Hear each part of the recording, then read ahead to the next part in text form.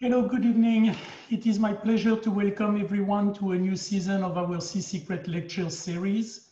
I'm Rami Abissar, the Dean of the Rosenstiel School of Marine and Atmospheric Science at the University of Miami. First, let me thank all of you for joining us tonight for this online session. And also, please let me recognize our Sea Secret sponsors. Without them, this entire series could not exist. Our supporters, we have Bank of America, the Shepard Broad Foundation, Meredith Ann Dasberg Foundation, William J. Galway, Cheryl Gold, the Key Biscayne Community Foundation, Elizabeth Lambertson Foundation, John McCuffin Family Foundation, Taylor and Melissa White Fund, Myron and Nicole Wine, the Welch Family Foundation, and Southern Glazers Wine and Spirit. Thank you all for supporting this very important series. Our school is committed to focus its research and education programs on big issues facing humankind as we evolve in the 21st century. While the most urgent issue right now is finding a solution to the corona pandemic, and some amazing work and progress is currently being achieved by some of our colleagues at the University of Miami Miller School of Medicine, we are tackling other issues that we faced before Corona started, and we will continue to face long after Corona is mostly resolved. Strategically, we are dividing our attention into 4 major activities: feeding the world, saving lives, protecting our natural resources, and unearthing sea secrets.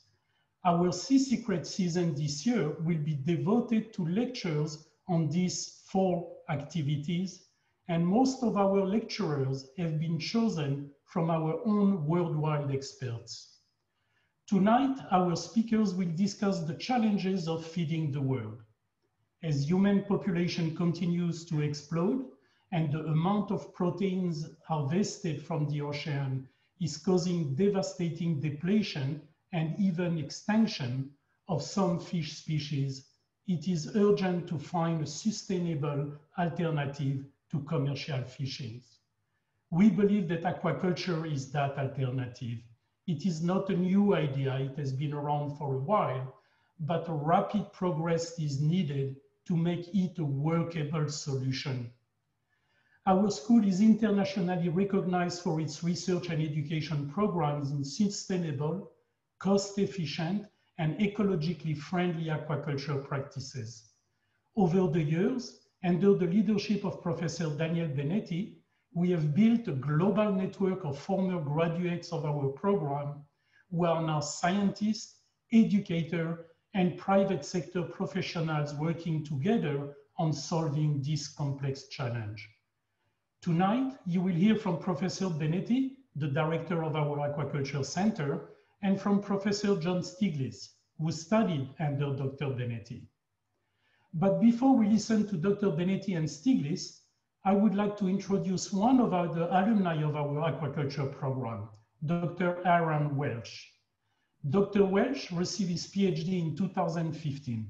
He is the founder and president of Two Docks Shellfish LLC, a vertically integrated shellfish production company with farm sites in Tampa Bay and Cedar Key, and a hatchery facility in Fort Pierce, Florida. Dr. Welch also works as a consultant for finfish productions companies, where he focuses largely on environmental monitoring and compliance. Dr. Welch.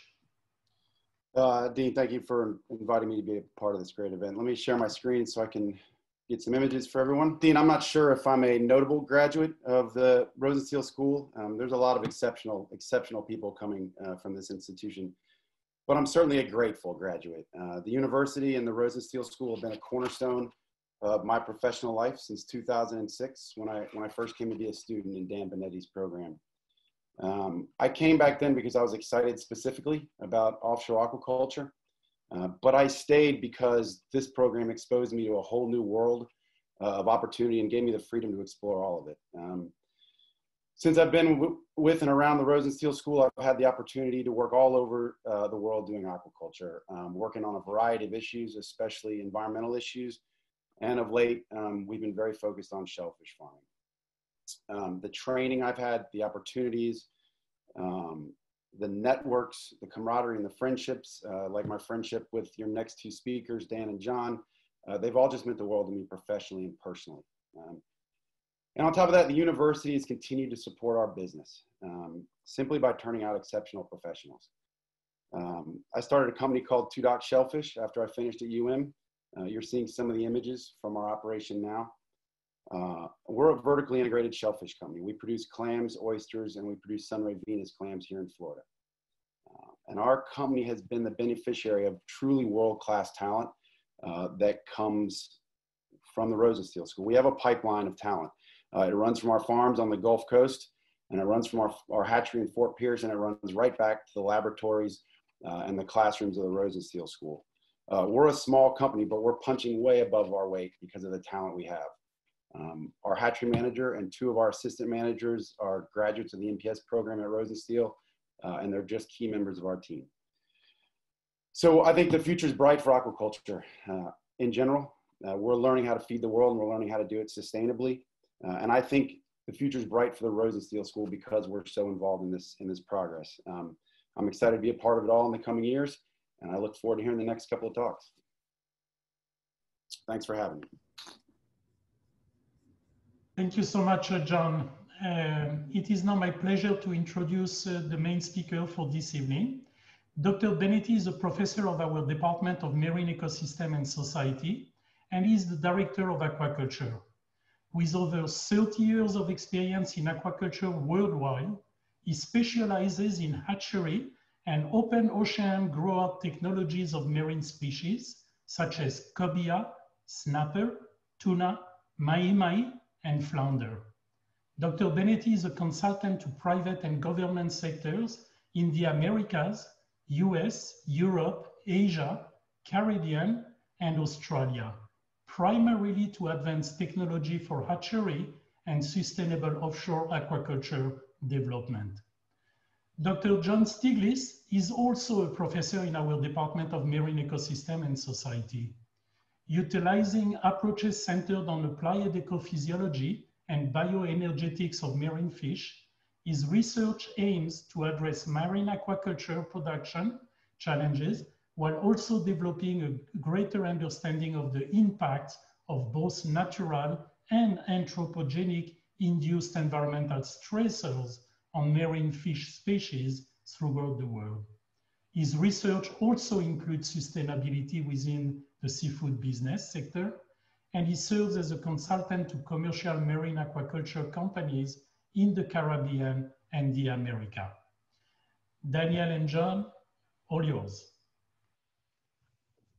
Well, thank you very much for your kind words. And good evening, everyone, and thanks for being in attendance. I'm honored to be here, reaching out to so many of you. We have several hundred people in attendance. It's incredible. But we'll introduce you to the world of aquaculture, for those of you who are not familiar with, and what we and our colleagues are doing in this exciting field with enormous challenges and opportunities. We want to make this very informal, so just welcome aboard and bear with us. I'm not going to bother you with lots of data or tables or graphs, about the global trends in human population, wild fisheries, and aquaculture. There's not enough time for that, so let's just cut through the chase and hit the ground running. Okay, I'll start by saying that the challenge of feeding the world, an estimated global population of $9 billion, 9 billion people in 2050 is daunting. It's a gargantuan undertaking, and one that we have already taken and made a priority at Rosenstiel School. I'm not sure if we have undertaken this challenge or it took us, but we are together on it and there is no way back. Well, the reality is that people just seem to love fish. Approximately 3 billion people around the globe are dependent on fish as the principal source of animal protein. And that's by choice or necessity, but that's a reality. Fish consumption, some of the things that you might know, that fish consumption is higher than any other animal protein. And another fact is that aquaculture production surpassed beef production since 2013. The per capita fish consumption grew from 9 kilos in 61 to 20 kilos in 2018. And those are all facts. Those are backed by evidence. You know, let's not look into the numbers here. It doesn't really matter. What matters are the trends. And you can tell by the trends that, you know, it show clearly. These are the latest figures from the United Nations Food and Agriculture Organization. And they clearly show that wild fishes have flattened over the last decades, and aquaculture continues to rise steadily. This is what you have to keep in mind. And indeed, many important fisheries resources are either on the verge of collapsing or being exploited at their maximum sustainable yield. We can no longer, we cannot take any more from the ocean. Some stocks were fished out to oblivion. But meanwhile, human population continues to rise. And we are almost 8 billion. I believe we are 7.5, 7.8 billion people now. And we're expected to be 9 billion people by the year 2050. And nonetheless, there's still quite a bit. Aquaculture already contributes with over 50% of all seafood for human consumption. But there is still quite a bit of misleading messages about aquaculture out there. And we're going to be addressing some of these misconceptions to see if we can get you all on board. Again, the global, I said no data, it doesn't really matter, but it's a lot of seafood out there, 180 million metric tons, of which aquaculture is producing 115 million metric tons, of which 85 million metric tons are animal protein, and the rest is algae, macroalgae, etc. Now, having said that, this is the global picture. The US is lagging behind. Over 90% of all seafood consumed in the United States is imported. And more than 80% of that are farmed. So our seafood trade deficit has grown to over 16 billion, almost $17 billion a year. And it's increasing at around 8%. This is 25% of the United States trade deficit. It's huge. Now, any way you look at it, and this is Bloomberg, this is not FAO, this is Bloomberg, because obviously there are huge opportunities here. I mean, there will be shortages. Any way you look at it, there is not going to be, the supply is not going to be enough to take care of the demand. So again, without going to the figures, you can see clearly that there are challenges and opportunities here. We're not talking about the far-fetched future. We're talking about the next 5 to 10 years. Already we're going to need 20 million additional tons of fish to feed the world. And within the next 2 to 3 decades, it's going to be 30 to 40 million. It's just mind-boggling. Now, I know what you might be thinking. Well, hey, projections, you know, big deal, they almost never work. Well, not in this case. We saw it coming, and look at it. This is the Miami Herald. If you look at the date of this publication, it made actually the front page. It was October 2005, right? Or, yeah, this has been 15 years ago. We predicted, looking at the figures, that within the next 10 years, aquaculture would be producing more than 50% to feed the world. Well, guess what? By the year 2013, we reached that target. So that was an easy one, because, you know, it was clear. The trends were clear, and they continue to be. You know, the trend has materialized, and I believe that our projections, the one that we're showing to you right now, will materialize too. Well, so where are we going to get our fish from, and how? Some people are still questioning whether or when should we do aquaculture. Well, let's get on board, because it's already a reality. This is the aquatic counterpart of agriculture and land farming. It's here to stay. It's not going anywhere. It's not whether, if or when. It's how and where it will expand. And I'll ask you a few basic questions I'm going to be answering briefly as we go. Is it going to be traditional new technology? It cannot be traditional technology. It's just not efficient enough. We cannot do that. It has got to be new technology, and we are together into it. Now, it's going to be inland. It's going to be coastal, land-based. We don't think so. Well, obviously, there is a space for that. It will continue to be. RAS stands for Recirculating Aquaculture Systems. They're great. They're phenomenal pieces of engineering and very efficient. And land-based and RAS, inland and coastal will continue to play a major role. But when you look at 30 to 40 or to 30 million metric tons, there is no other solution. There is no other way but the open ocean. We have got to go offshore. Our exclusive economic zone here in the United States is the largest in the world and is not being used for that. How are we going to do this? Well, again, it is with good, solid science, technology, education, and training. This is what's needed to improve the ecological and economical efficiency so that we can develop this environmentally sustainable and profitable way. The natural resources that are available to us will not allow us to produce all that. We need to get much better at what we do. I like to show this little,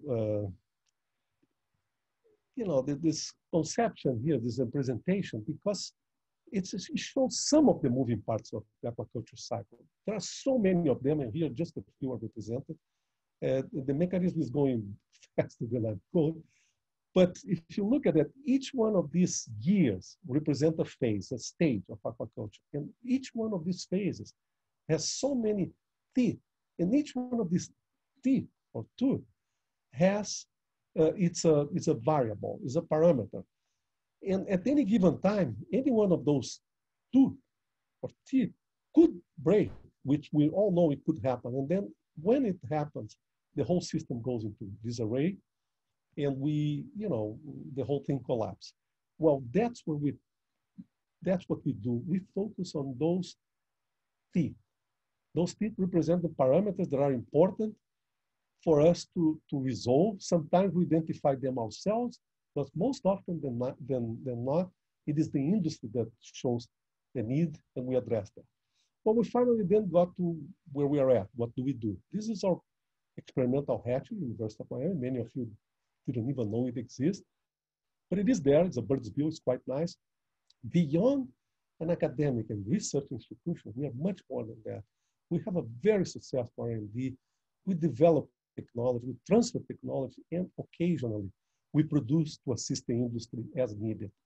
We have very strong academic and research components based on innovation, cutting-edge technologies, and we have a proven track record of delivery within our peers, with academics, with the industry, with the agencies that fund us.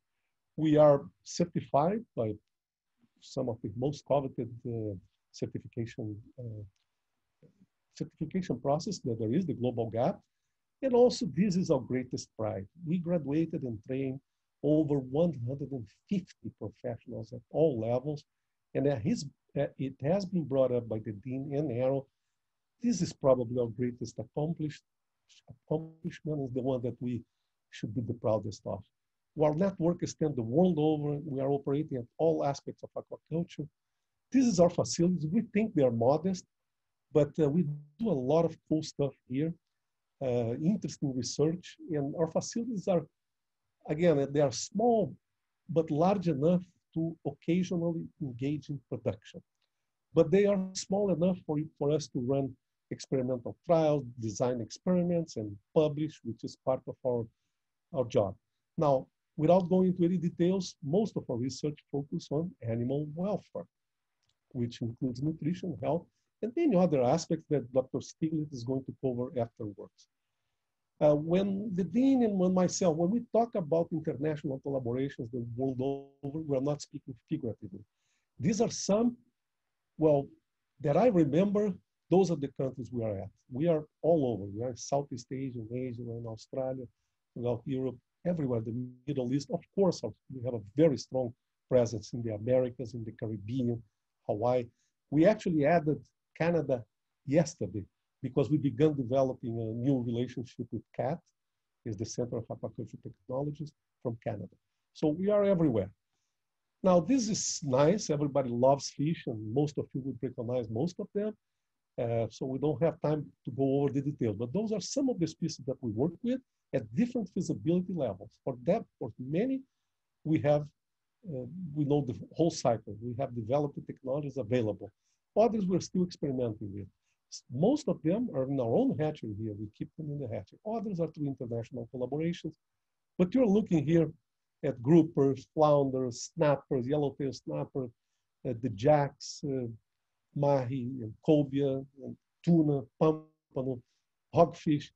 And the tuna, we have collaboration with the international, the IATTC, the Inter-American Tropical Tuna Commission.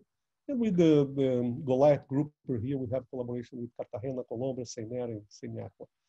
These are two species we focus on. Cobia, while you read, the list is long. We're not going to go over all of them, but you see cobia and red snapper. Cobia is being exclusively grown by Open Blue. We're going to get to it in more details later. But the interesting thing of cobia is that it grows 5 to 10 times faster than most other, normal fish species. It grows to 5 kilos in 1 year. It's astonishing. The snapper would grow to half a kilo, maybe 0.8, 2 pounds in 1 year. It's a great species, but those are our focus. Cobia is being basically taken over exclusivity by Open Blue, but the red snapper is one of the species whose technology we have. Now, we are ahead of the industry. I say that with pride, because we have turnkey technologies available to produce from egg to market a number of species. And I was told not to say that, but you know where we're at, come and get it, because what else can I say? We have red snapper technology, we produce juveniles, and there are no takers, nowhere to go. It's time for us to take this to the next level.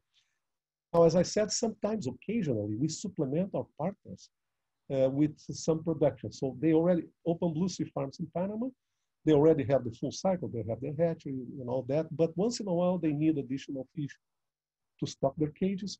And we produce this. Last month, we shipped fish to them. Now, again, back to the talent pipeline. I mean, it's all about the people. It's the one that we are the proudest of. I like this slide because it shows some of the all hands in, of course. These are more or less the current students. We have a total of 20 right now. But this picture on the right, I really love it because you were seeing there Dr. Aaron Welch, who just spoke with you. You see Dr. Stieglitz, who will speak with you. You see Ron Honig, our manager, or hatchery manager. You see Bruno Sardenberg, the director of aquaculture at Open Blue, at Atlantic Sapphire in Homestead, which is the largest recirculating aquaculture salmon farm in the world, right here. We have Jorge Larcon, who is one of the key players, one of the technical director of Open Blue. And so far, I can go one by one, but they are all players. They are all movers and shakers. And again, some of the highlights of our research program. We are very pragmatic and focused on R&D and applied technology of commercially important species. We look at them at all life stages, aimed at closing their life cycle from egg to market and developing feeds that are ecologically and economically efficient. We work for optimizing production technologies and lowering the cost, because in the end of the day, it's not just the sustainability and feeding the world. It has to be an operation that it's profitable.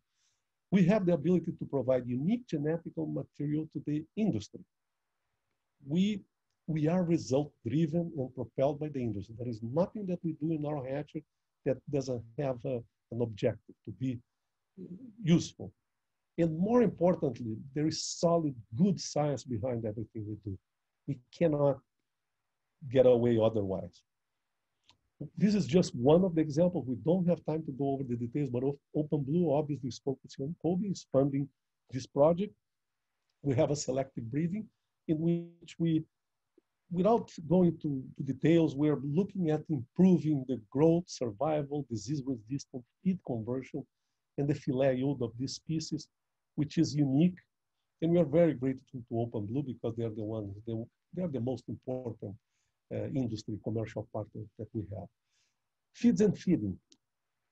Probably not known to most of you, but 60, sometimes 70% of all production costs in an aquaculture firm, it's feed. It's extremely expensive. And it basically is based on fish meal and fish oil, which is not ecologically efficient. So again, without going into the details, we have a very strong nutrition program led by Dr. Jorge Suarez, who's seen here, and several graduate students. We focus ultimately on improving ecological and economic efficiency of foods, making things better. Now, this was Aaron Welch, one of his papers. This was a great paper. I'll tell you some of the details later. But again, the environmental impact, there is any human production activity has got some level of environmental footprint. We call footprint in aquaculture. We don't call footprint. Well, we have worked and collected data for the last 20 years, from the early stages into demonstration projects, all the way to commercial farms now in Panama. And this was funded by NOAA, by the way. It's not funded by OpenBlue, but it was conducted at OpenBlue Farm. We have proven for once and for all that well-sited, well-managed offshore aquaculture, the open ocean, where depths are greater, currents are stronger, the impacts are minimal, the footprint. There is no discerning or significant or cumulative impact. Now, this was awesome. Kudos to Aaron, because this was the most downloaded, most read paper in the Journal of the World Aquaculture Society in the last 2 years. A little bit of kudos for me too, because I was the principal investigator on this, on this project. But what you're looking at now, it's OpenBlue Sea Farms farm off the coast of Panama. This is the most advanced technology anywhere in the world. You will not see another one. They're the largest offshore submerged farm anywhere in the world. You are looking at 22 submerged cages here, stocked with cobia that are producing to feed our market. It's extraordinary. This is what you see inside the cages. The environment that these fish live in is truly amazing. And I keep bringing OpenBlue because without a doubt, they have been with us from the get-go. They have been one of the greatest supporters. And what they do is truly extraordinary. This is what you see when you raise the cages. And that's the final project, the product in the market. Now, I will bring it up, Atlantic Sapphire Homestead. We do not have a formal agreement with them, not yet, at least. But it is truly amazing what they have done. They're in Homestead, land-based, and they are the largest salmon land-based farm in the world. And although we don't have, look at what has happened in the last 2 years. They have built, they have stocked, and then they are harvesting. We see, we're feeding, we are eating the fish that they're producing. They hired 6 of our people already in key positions. So obviously we are involved with them, and this is highly relevant because of what's happening. Now we do have, I'm almost finishing, we do have a top candidate for land-based aquaculture in the United States or anywhere in the world. It's done in South Korea, it's done in Japan, and we have done it in Miami. We'll continue to expand doing it in Miami. But again, there is no commercial activity going on, and it's hard to understand why not, because we are ready. We work with Innova Sea. That's another company of the Cuna del Mar branch of companies. It's and they have already ready a model, segmented, replicable model for RAS culture. We can do this. We have the technology for doing from egg to market. Before leaving, I cannot not mention artificial intelligence.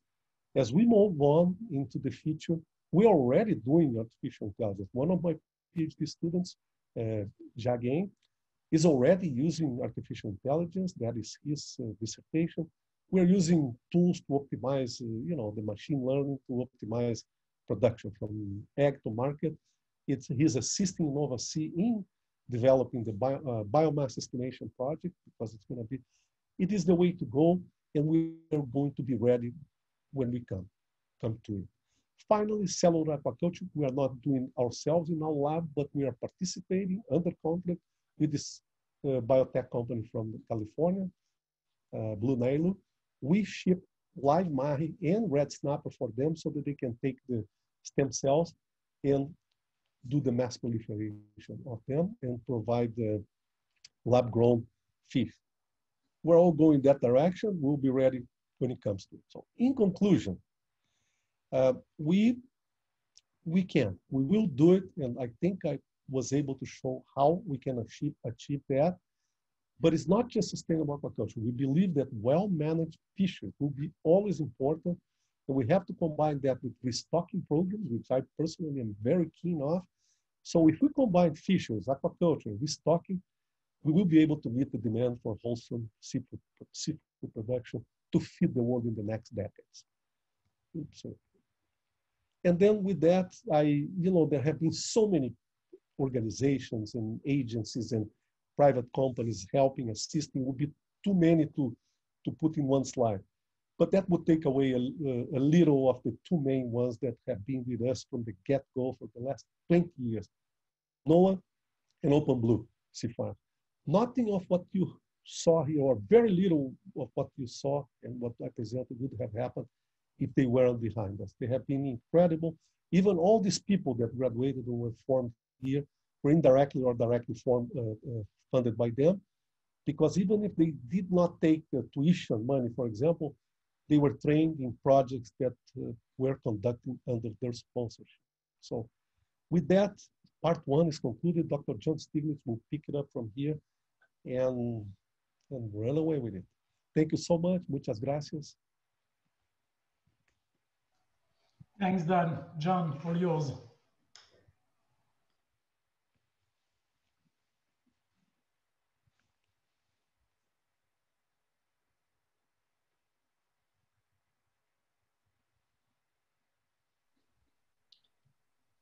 Thanks, Dr. Benetti. That was fantastic. So building upon this, in terms of talking about feeding the world, sustainable marine aquaculture, we're at the forefront of these technologies. And so I'm going to get into a little bit more about sort of why aquaculture. I've been seeing in the questions already, concerns over offshore aquaculture, why somebody mentioned, why not eat more plants, this sort of thing. Well, we have one planet, right? We have limited natural resources. So it comes down to how are we going to utilize these natural resources in the most efficient and sustainable manner to feed a growing human population. Human population is expected to hit 9.8 billion by the year 2050. Okay, it's astounding. And so we talk about food production for a growing population. We see this was a UN FAO report came out a couple of years ago, more people, more food, worse water, right? So how does the world feed an additional 2.2 billion mouths between now and 2050? We're already seeing the impacts of food production on Earth. A huge amount of Earth is dedicated to producing food for mankind. What are we going to do with 2.2 billion more mouths between now and 2050?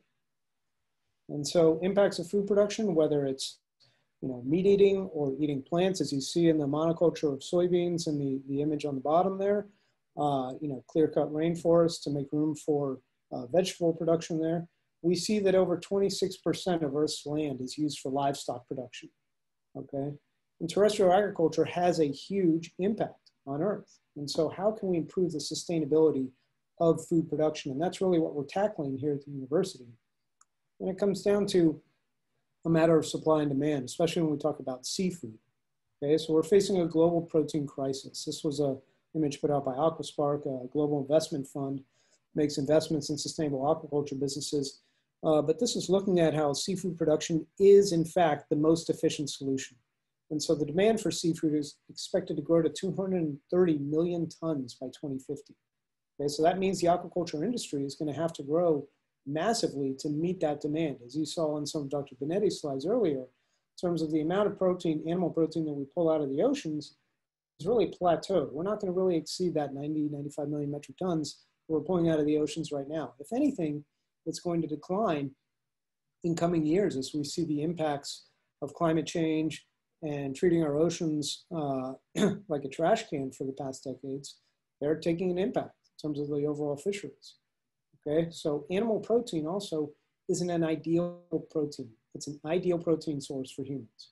Okay, evidence suggests that increased seafood consumption, particularly consumption of marine animals rich in omega-3 fatty acids such as DHA, may have contributed significantly to the evolutionary growth in the hominid brain size. Okay, so there's a reason why we're basically adapted for thriving on increased seafood intake.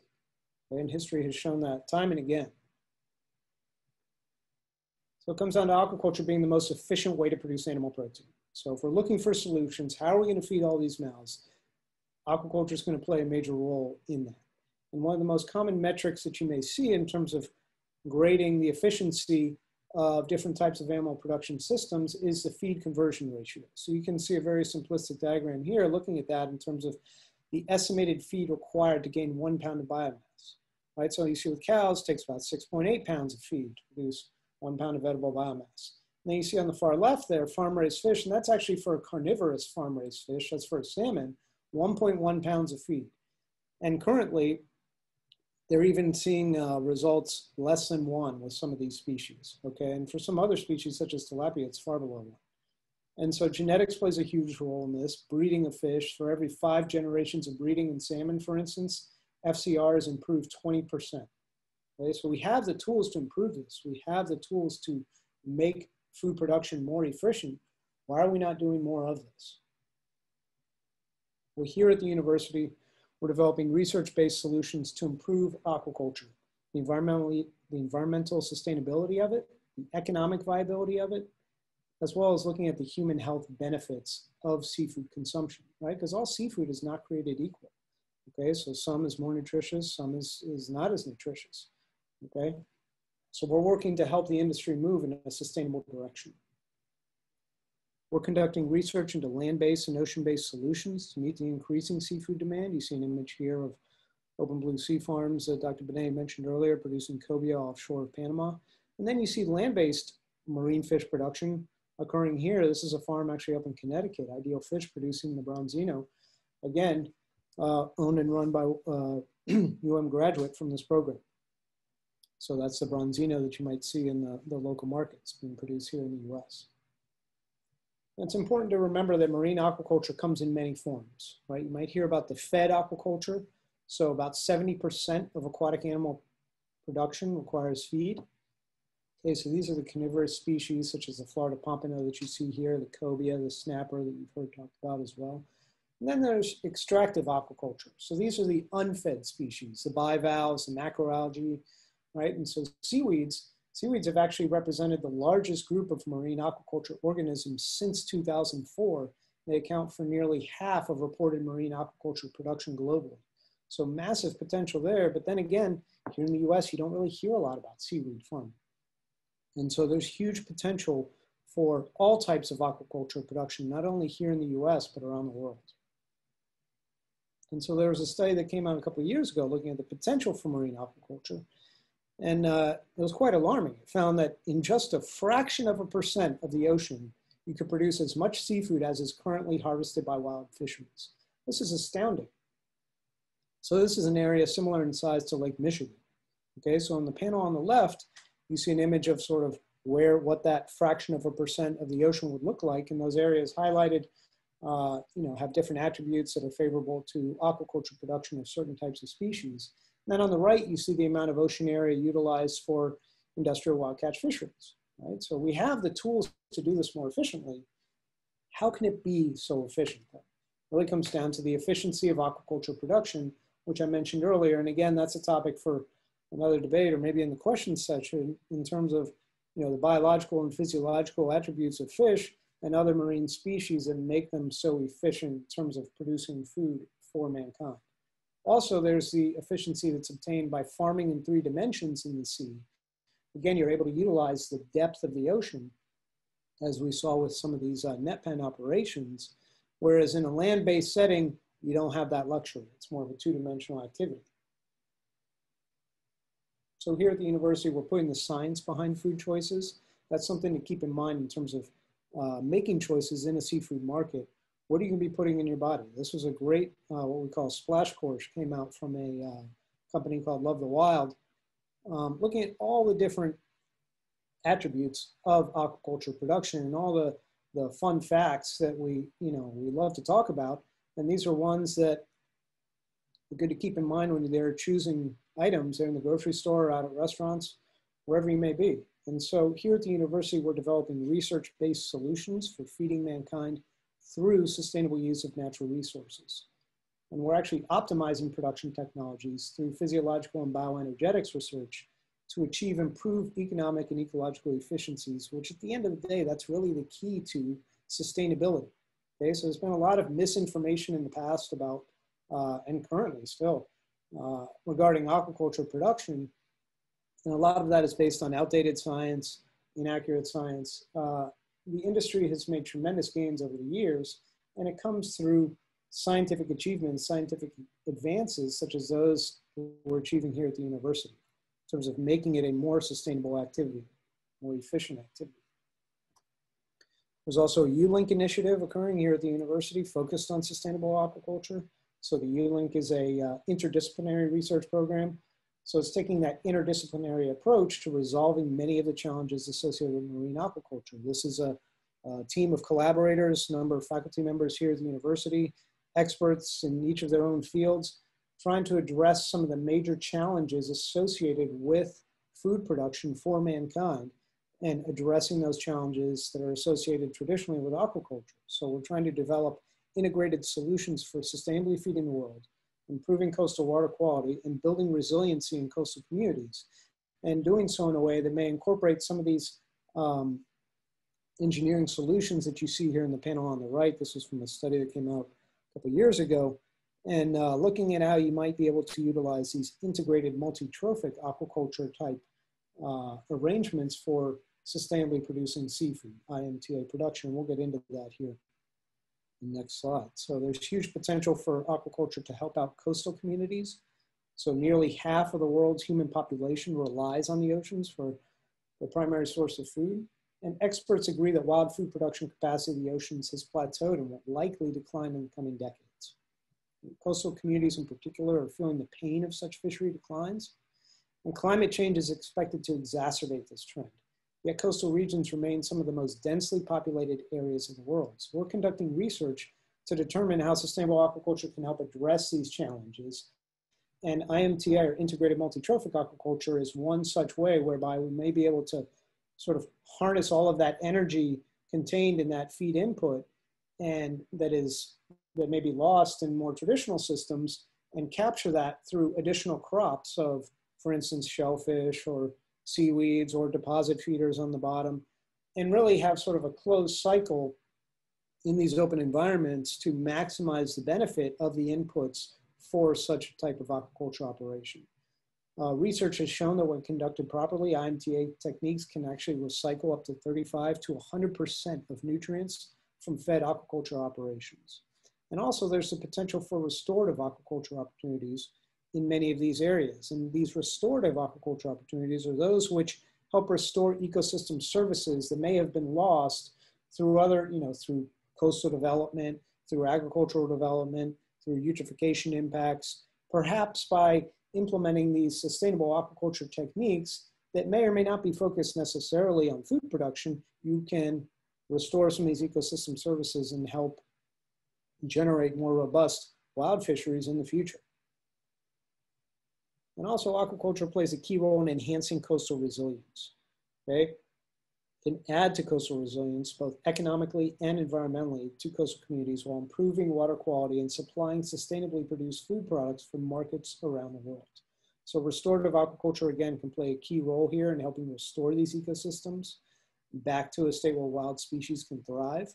And we see here that some of these techniques have been utilized in temperate regions around the world, but when we look to examples of this in the tropical zone, you really don't see many successful examples of this. So we're trying to address that and look at why not, and develop successful techniques for this that could be deployed in the Caribbean and in the Americas to really help revitalize many of these coastal communities that have historically been dependent on seafood for their livelihoods and for feeding their communities.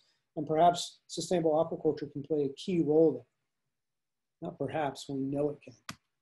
The time is right for aquaculture, all right? It's a great time to be in this field, in this industry. There have been recent legislative efforts. The executive order came through trying to expand domestic offshore aquaculture production, trying to improve, sort of resolve many of the regulatory challenges that have existed in terms of not having a lead agency in charge of sort of issuing permits for this, and so that folks can actually engage in this sustainable activity. The Aquaculture versions of it have been introduced both in the House and the Senate, so we'll have to see how that plays out. And also with COVID-19, we're seeing COVID-19 impacts in terms of highlighting issues within the complex seafood supply chain. Okay? Folks may not have realized how truly complex the seafood supply chain is until COVID hit. And now we see that, oh wow, all the seafood, Dr. Benetti mentioned that we're importing over 91% of our seafood here in the US. Wow, well, if countries start shutting their borders, that's going to cause an impact in terms of seafood production or seafood availability here in the States. And then also the importance, we're seeing a heightened importance of healthy seafood in communities. Everybody, one of the things that COVID-19 has shown, they say, okay, you want to be as healthy as possible to be able to ward off any diseases that may be around you, right? And so there's a growing trend amongst humans around the world trying to improve their overall health and well-being, and seafood plays a key role in that.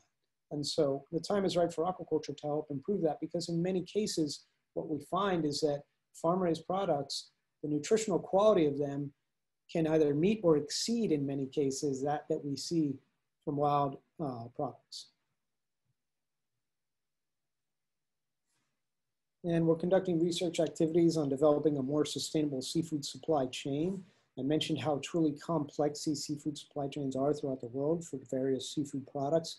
You see here a simplistic diagram looking at whether it's fisheries or aquaculture, how many levels there are from where that fish is actually caught or farm raised to the point where it ends up on your plate, okay? And a disruption anywhere along the way here could have disastrous effects either for the end consumer or for the producer, right? And we see this happening with COVID-19 in terms of disrupting that seafood supply chain. And we actually have some funded research projects right now funded by NOAA and another one through the Atlantic States Marine Fisheries Commission, looking at this for yellowtail snapper with the NOAA project and the olive flounder for the Atlantic States project.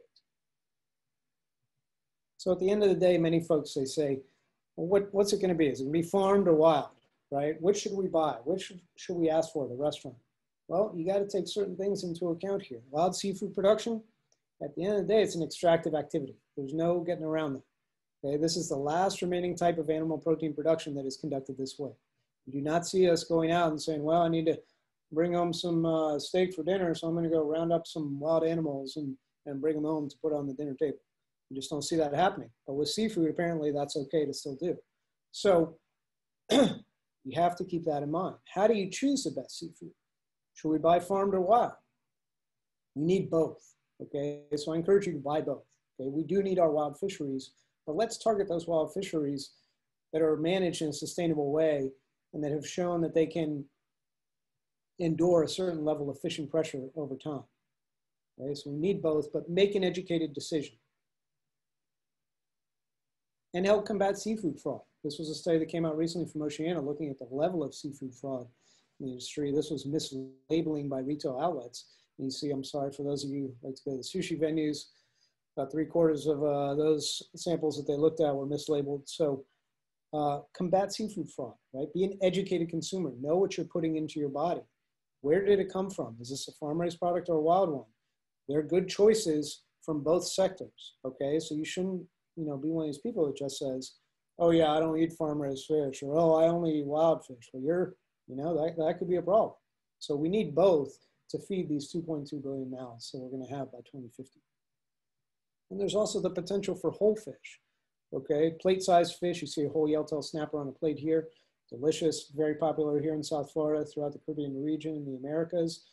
Not necessarily so popular in other parts of the country, but this is actually a much more sustainable way to eat, and it helps combat seafood fraud, because if you're an educated consumer and you know what a yellowtail snapper or other type of whole fish that you're having on your plate, for instance, a bronzino that I mentioned earlier, that's very popular for whole fish production methodology, you can help combat seafood fraud. And it's more sustainable because we're leaving the big fish out there in the ocean to produce more fish for us in the future. Okay. So we hear a lot about the blue economy these days. Aquaculture plays a key role in a growing blue economy. There are many blue economy opportunities. Aquaculture, I'm biased, but I think it's one of the most promising blue economy opportunities. The aquaculture program is at the forefront of development of these technologies, these sustainable aquaculture technologies. And in the past, the government has supported many of our past efforts, government and private funding. And that's really helped brought us to where we are today. So you may be wondering, how can you help? Be an educated consumer. Tell your friends. You know, it's great to see all the participation here on the Sea Secrets lecture series. Go out and tell your friends, right? Let's put the science out there as opposed to the misinformation campaigns that are so prevalent in the media today. Okay, so there's good science out there showing truly the potential for sustainable food production from our oceans. And support sustainable seafood farming and the science behind it. Right? And so I mentioned that, you know, public and private funds have helped brought us to this point, but at the end of the day, more investment is needed to take it to the next level. So with that, I say thank you. Thanks for attending this evening, and we'd be happy to take any questions. Thanks so much. Thanks for the speakers. I really appreciate, we really appreciate, and thanks everybody for joining. Before we take the questions that will be organized by our communication people, I would like to remind everybody that our next lecture is going to be on November 10 at 6 p.m. and will be given by Robin Bell. You will receive a notice on how to join that presentation as well. And for question, Diana, please go ahead and select the questions that have been asked, I believe, from the audience.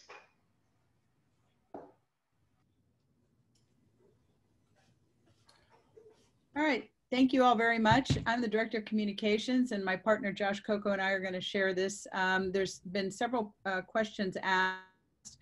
Maybe this one we should direct to Aaron regarding harmful algal blooms, talking about thousands of tons of fecal waste, issues about Gulf Coast. First, Dr. Benetti, why don't you talk a little bit about the new Gulf Coast permits that have been issued and what that means in terms for the industry and how those concerns could be addressed as if that will create harmful algal blooms. It's a good point and a good question. This is very new. It was approved, the EPA, the NEPA permit has been granted. This was last week. This is the Velela project. We are collaborating with them. It's in the Gulf of Mexico. It's about 40 miles offshore the Gulf. It's just for one cage, one demonstration cage, but it has been approved. It's the first step towards, you know, beginning to develop this process in the Gulf. There is another petition for permits in the West Coast of the San Diego.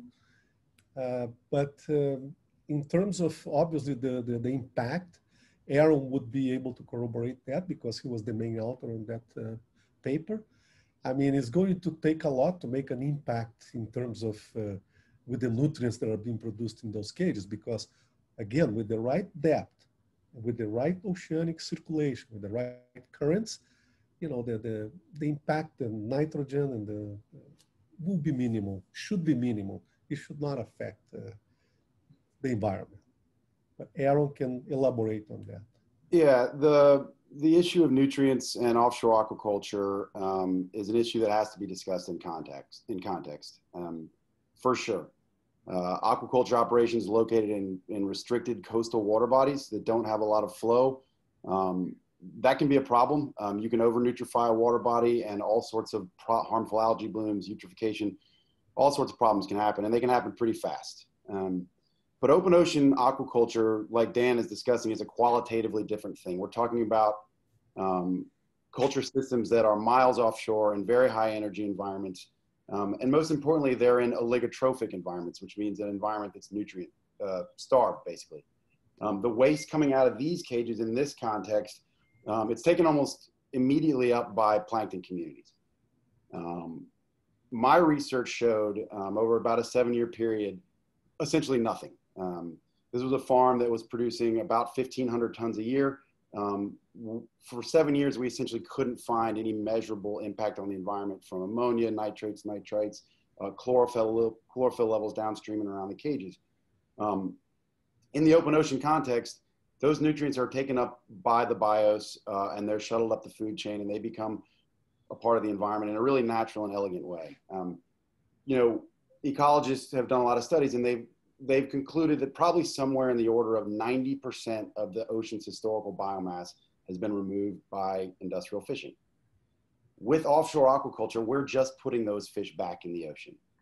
I give this lecture sometimes to undergrads when Dan invites me back for lectures, and I tease them a little bit. I ask them, you know, what is the difference between farmed fish poop and wild fish poop? And the answer is there's no difference.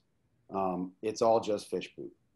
In a properly sited system with the right sort of professionals operating the farm, offshore aquaculture is an extremely clean and elegant way to produce protein. I mentioned during my talk, I'm involved in the shellfish business now. We produce clams and oysters. I've personally been beat up really badly by red tide. I understand better than most how horrible red tides can be. We used to farm a lot in Pine Island Sound and down around Gasparilla clams. Red tide ran us out. We just can't farm down there anymore. So I get red tide and I get why people are worried about it.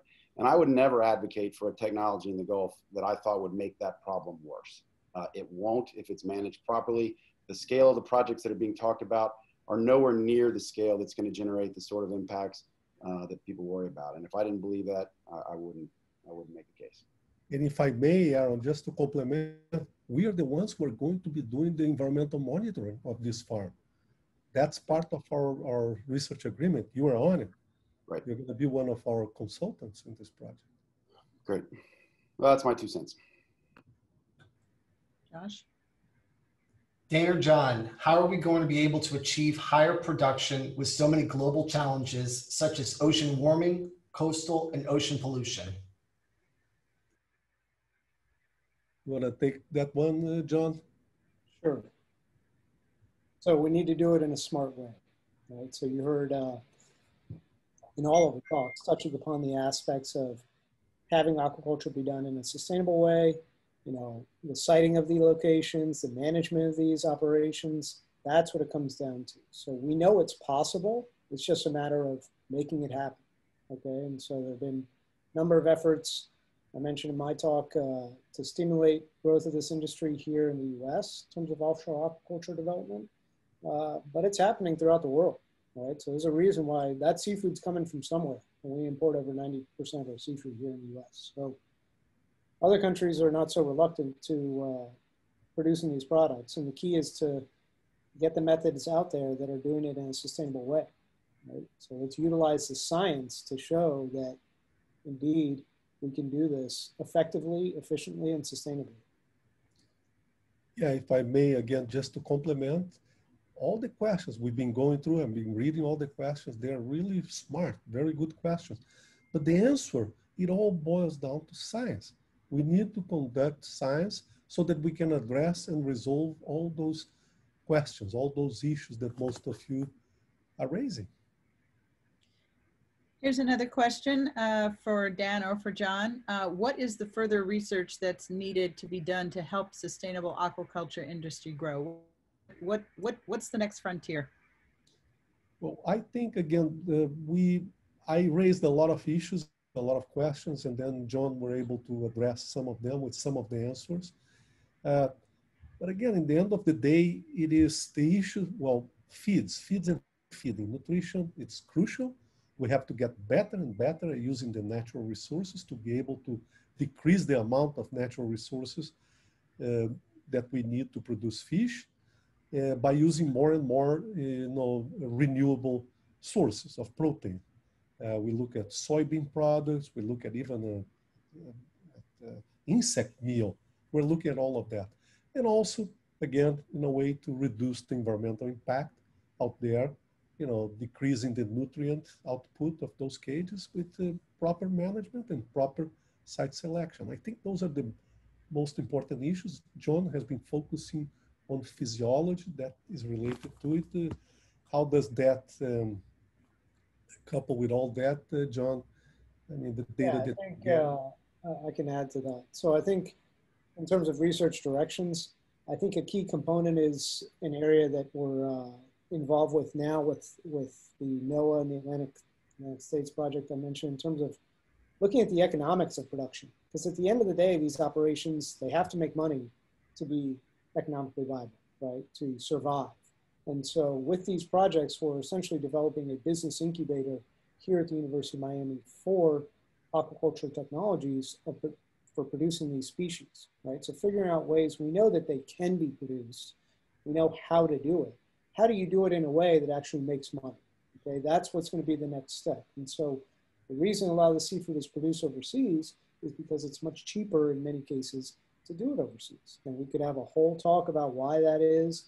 But at the end of the day, if you're an investor and you say, okay, I want to get into aquaculture, are you going to do it in the US and spend years and years and years and lots of money trying to just get a permit to do it? Or are you going to go to another country and set up your operation and then sell the product back into the US at a premium price, right? So it comes down to the economics. It's a business venture. And so that's an area where we see a tremendous need, and the feeds play a role in that. They do play a key role in the business aspect of it. But it's really looking at the whole business and figuring out how it can be done in a profitable way, not only here in the States, but wherever your farm may be, and do it also in a sustainable way. So finding that happy spot between environmental sustainability and economic viability. Thank you, John. I'm going to toss it to Dean Avisar, who has a question. And with that, it looks like we've exceeded our time.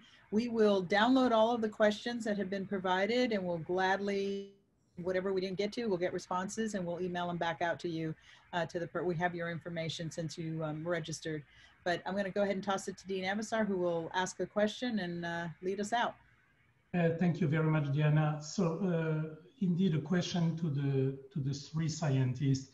A lot of the questions that we have from the public has to do with the pollutions and economics. And I'm in fact curious how much pollution can be associated with the production of a megaton of proteins from the ocean versus a megaton of proteins from the land. Because at the end of the day, right, this protein needs to be produced one way or the other, and people are going to have to choose between the different sources. So do you have an idea of how much pollution we generate when we produce a megaton of proteins in the land versus in the ocean? And in other words, my question is, what's the efficiency of production? And what's the relative cost, if you can estimate that as well? Obviously, from the land, we have heard a lot that producing a ton of proteins from beef or from poultry or from pork generates also pollution through carbon dioxide, which is a very concerning gas for greenhouse effect. So I'd like to hear from you some of the issues that we have in aquaculture related to pollution, broadly speaking, per production of megaton? That's a big question. The reality, we can model that. We know through energy budget or nitrogen budgets, we know exactly the biomass that we would have in the farm. We know how much we feed them in terms of percentage of the biomass. What's the nutrient content? You know, nitrogen, phosphates, etc. We can actually pretty much, we know how much the fish are growing, how much they're excreting. We can calculate pretty accurately there. So we'll have an answer for that. But then you have to plug in, that's where you come in and the physical oceanographers come in, and that's where the science comes behind. Because we're going to have then to develop a model of dispersion of all that biomass, all that nutrients and suspended solids that we are producing, and see what's going to be the dispersion, considering again depth and current. That's why we've been talking about the offshore environment. We can continue, for example, recirculating aquaculture systems. They recirculate, they take up, the biofilters take care of, the solids can be taken care of. It's much smaller impact, but the production capability of those systems is also much smaller. So in my view, we have no option but going offshore. And that's, again, a big challenge because it's going to take automation. It's going to take, it's not for the small, it's not for the heart-fainted, so to speak. I'm sure John and Eric can, Yeah, Dean, it's a really good question. I'll just go quickly and let John jump in. But there have been a number of life cycle analysis studies, formal LCA studies done, comparing different kinds of aquaculture to different kinds of terrestrial animal production. So is it more efficient to produce salmon or chicken? And in a lot of those studies, aquaculture comes out very favorably. What has been less well researched, although some workers have made some efforts down this road, has been comparing wild fisheries to aquaculture. We know there are a lot of costs in fishing that are uncounted. Fuel, carbon, bait consumption by industrial fishing fleets is enormous and almost never accounted.